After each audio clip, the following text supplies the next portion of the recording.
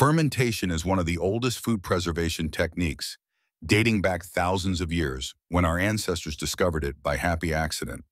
At its core, fermentation is a metabolic process where microorganisms like yeast and bacteria convert carbohydrates into alcohol, acids, and gases in the absence of oxygen.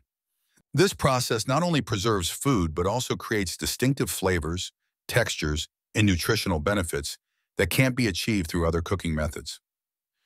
Cheese production relies heavily on fermentation, with different bacterial cultures creating diverse flavors from the same basic milk ingredients. Across Asia, fermentation transforms vegetables into probiotic-rich foods like kimchi and sauerkraut, which have become celebrated for their complex flavors and health benefits.